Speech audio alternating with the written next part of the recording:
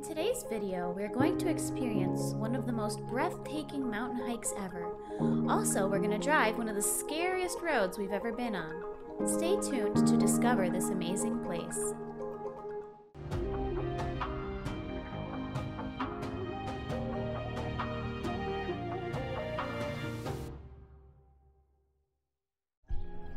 Good morning. Today is the second to last day of our trip because tomorrow we have to drive back to Abilene so that we can pick up our car and go to the airport. Today we're going to be driving to Colorado Springs to meet a friend for dinner, a friend that Gabby hasn't seen in, what, 5 years? Yeah. So that's going to be a really nice way to end our trip. And on the way we're going to drive through the mountains, take a scenic drive, and try to find some alpine lakes. 12 seconds later. For our stay in Frisco, we stayed in Frisco Lodge, and we really liked it because we really felt very safe. The employees were always wearing masks and even gloves, and there was a really nice little breakfast included that was homemade and unique. And they even had a little happy hour that we actually didn't realize was included, so we didn't take advantage of it, but they had like a happy hour with a guy playing guitar and singing, so really, really nice.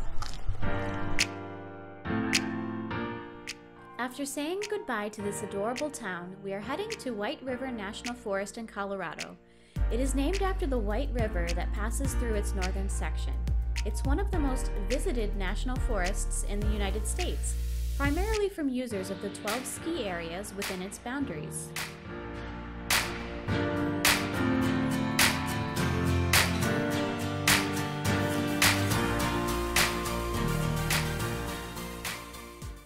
We're in the White River National Forest at the Spruce Creek trailhead, and we found it just by putting it in Google Maps. We had to park a little bit down the road from the trailhead because it's obviously very popular with locals. And I'm already winded because I'm really out of shape, so this is going to be interesting. And we're going to embarrass, I'm going to embarrass myself in front of the locals hardcore. But there's supposed to be some ponds and stuff, so let's go get those ponds. Alright, let's go. Are you tired now? No. No? It's the elevation.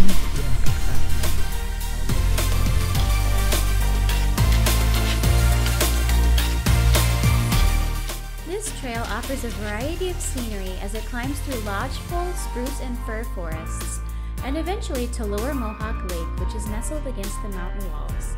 This trail is primarily used for hiking and is best used from April until October. This hike is a little challenging, but the mountain, ponds, and lakes are straight out of a fairy tale. This was a really good, challenging uphill climb for us with lots of mosquitoes. But this lake with the reflections makes it all worth it. To me, this is the perfect trail because it has a beautiful pine forest, and at the end there's a lake. And, as you'll see, it's perfect for social distancing because if somebody comes on the path, you can just walk off onto one of these little deer paths. Wait.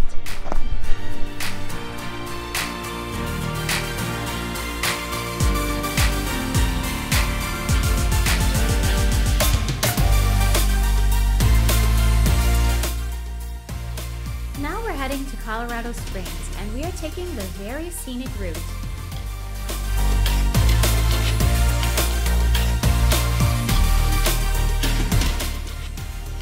Scariest Pass is a 22-mile-long road located on the Continental Divide in the Rocky Mountains near Breckenridge, Colorado. The round trip up to the top from Breckenridge is popular with cyclists.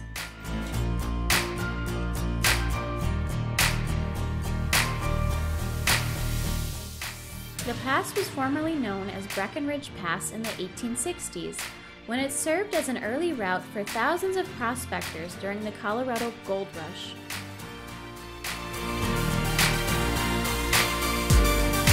This is an incredible scenic drive, but it is also super scary.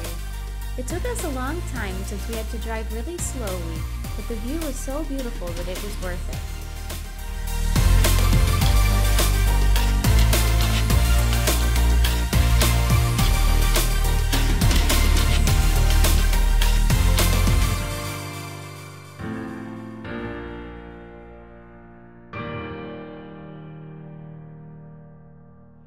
just arrived to Colorado Springs, the final destination of our trip, and definitely the most cosmopolitan place we've been.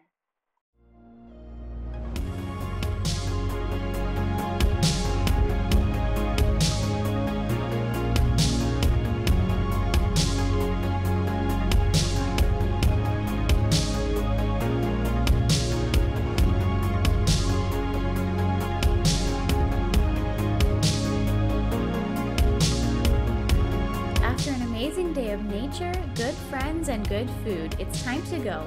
But remember that life is full of wonders. Go out, live, and explore. Don't forget to like and subscribe, and see you on our next video.